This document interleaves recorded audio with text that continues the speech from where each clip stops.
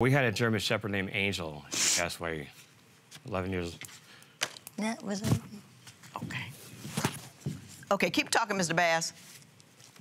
Anyway, so she passed away, so I would sleep out there with her in the kitchen. And I was real close to her. Right. So, give me a second. Anyway, so I was really close to her, and then I slept her out in the front room, right in the kitchen area, for the last 2 years of her life, because she was old. She was like my best friend, you know.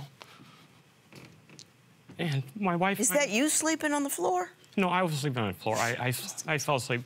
When her last years of life, she started getting bad. Her age, her arthritis. So I would go out in the front room and sleep with her, you know, like to comfort her. And I got used to it. So I haven't slept in the same bed with my wife in 2 years. And, because you sleep where the dog died? Yes. I think I see where we are.